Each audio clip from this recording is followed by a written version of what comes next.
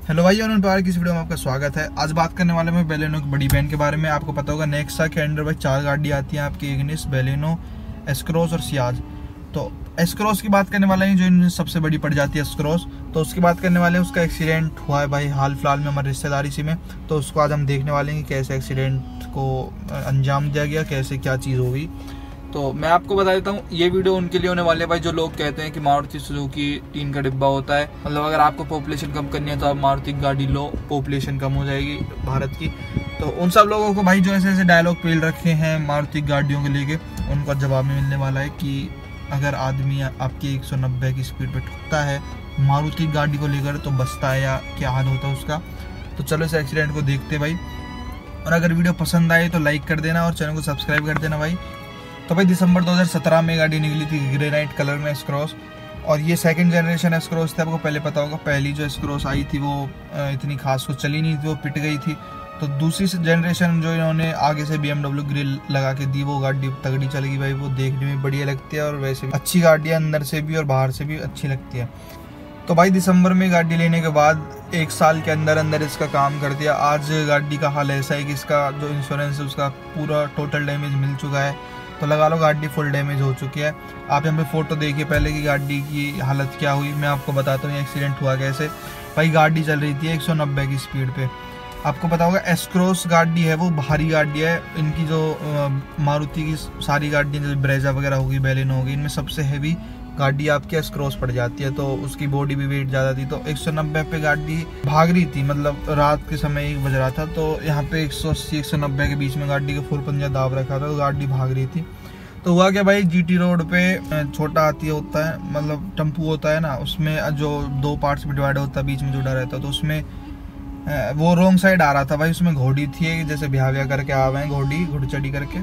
तो वो घोड़ी थी उसमें, तो उसमें जैसे टक्कर मारी बीच में। तो वो दोनों टेम्पो के दोनों पार्ट अलग हो गए भाई। और जो घोड़ी थी वो उछल के जैसे धड़ साइड लगी, तो उसको भाई अनकॉन्शियस फील हुआ होगा। वो कूद के एकदम जैसे ही रोड पे गिरी, वो भाई तुरंत मर गई। और गाड़ी क्या हुई, जैसे ही गाड़ी टकराई, ड्राइवर था भाई नींद में, 190 की स्पीड पे ड्राइवर नींद में था। गाड़ी उसके बाद वो GT रोड से 7 फुट नीचे मट्टी से खुद रही थी, उसमें कलामंडी खा के गिर पड़ी। और जैसे कलामंडी खाई उसके बाद गाड़ी का ये सीन हो गया। खत्म ही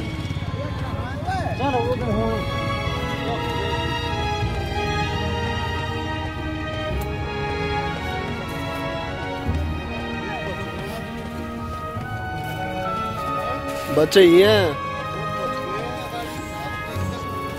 सब नु ही कह रहे हैं और का है?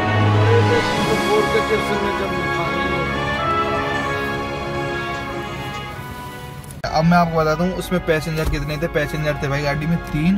क्या क्या हाल हुआ तीनों का भी बताते हैं। जो तीनों थे ना, 3 बंदे थे गाड़ी में, 3 सो रहे थे भाई। जो ड्राइवर था वो भी सो गया। कमाल की बात ये है।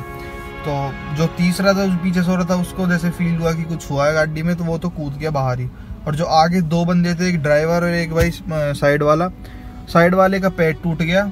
और जो ड्राइवर था उसके दोनों पैर टूट गए और ये वाला हाथ टूट गया, लेफ्ट वाला। अब ये लगा लो भाई, इसमें सबसे बड़ी बात देखने वाली ये है कि लोग कहते हैं कि जब तक सीट बेल्ट नहीं लगी रहेगी आपकी सीट बेल्ट, तो एयर बैग नहीं खुलते। आप यहाँ पे फोटोज में देख सकते हो गाड़ी के एयर बैग खुले हुए हैं। और जो जैसे ड्राइवर वो चला रहा था, हम जानते हैं उसको भाई सीट बेल्ट उसने जिंदगी में लगाई। चलो 190 पे गाड़ी चल रही थी और जब सीट बेल्ट नहीं लगी होगी तो कहते हैं ना कि एयर बैग नहीं खुलेंगे, इसलिए सीट बेल्ट लगाया करो। तो भाई सीट बेल्ट दोनों के दोनों खुले और सीट बेल्ट इनकी मेहरबानी थी भाई, वो दोनों बच गए। देख सकते हो आप, जो ये हैं जो एयर बैग हैं फटे पड़े हैं। अब बिल्ड क्वालिटी की देखिए भाई, जो बिल्ड क्वालिटी है सिर्फ केवल आपकी आगे से गाड़ी बिगड़ी, आगे से तो कचूमर निकलेगा गाड़ी का। अंदर जो इंटीरियर है, इतना बढ़िया इंटीरियर आता है सुजुकी की गाड़ी का। एस्क्रॉस का आपने देखा होगा, बहुत मस्त गाड़ी लगती है। स्मार्ट हाइब्रिड सिस्टम के साथ आते पूरी गाड़ी में, जबरदस्त है उसकी। वो सारा यहाँ पे आप निकल के देख सकते हो, निकला हुआ है ताम झाम निकल के। और आगे से गाड़ी पूरी डैमेज हो गई।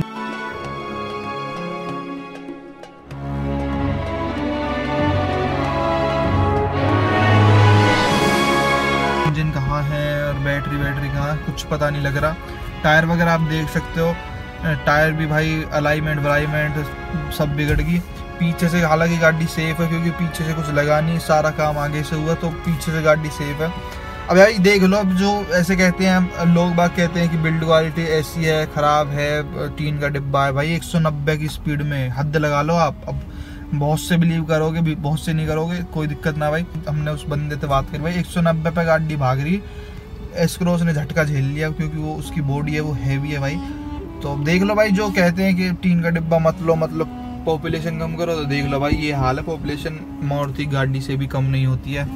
तो ये एक एक्सीडेंट, इसलिए मैं आपको दिखा रहा हूँ इसको कि एस क्रॉस जो गाड़ी है सुजुकी की भाई वो सही गाड़ी है। अगले जिनके पैर वैर टूटे थे अब भाई दोनों सेफ हैं। अभी करीबन कोई 3-4 महीने हो चुके हैं उस एक्सीडेंट को, तो दोनों सही हो चुके हैं भाई, बिल्कुल दोबारा से गाड़ी चलाने लग गए हैं। तो और वो जो एस क्रॉस थी वो तो मतलब टोटल डैमेज दिखा दी इंश्योरेंस वालों ने, उसके पैसे मिल गए और वो गाड़ी अब पता नहीं कहाँ पे है। तो भाई जो एयर बैग होते हैं आज के टाइम में बहुत काम की चीज़ है, ये आदमी को बचा लेते हैं। जैसे कोई एक्सीडेंट वगैरह होता है तो अगर उस गाड़ी में भी एयर बैग नहीं होते तो आप खुद लगा लो फोटोज देखकर क्या बंदा बच सकता था। भाई कोई चांस ही ना था आदमी उस एक्सीडेंट में बच जाए, बस एयर बैग की मेहरबानी, जो बंदे दोनों बच गए।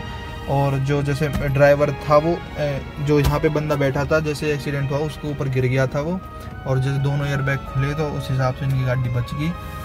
तो भाई जो लोग कहते रहते हैं टीन का डिब्बा, भाई देख लो सब कुछ आपकी आंखों के सामने, दोनों बंदे सेफ हैं और कोई उनको ज़्यादा गंभीरता नहीं हुई है। 190 पे गाड़ी चल रही थी, मैं बार बार बता रहा हूँ 190 आप स्पीड अंदाज़ा लगा सकते हो कितनी ज़्यादा स्पीड होती है भाई कार के लिए, वो भी मारुति कार के लिए बहुत ज़्यादा स्पीड हो जाती है। 190 उस पर जब गाड़ी टकराती है फिर भी आदमी बच जाता है, तो वो सोचने वाली बात है। तो भाई इसलिए मैंने ये वीडियो बनाई।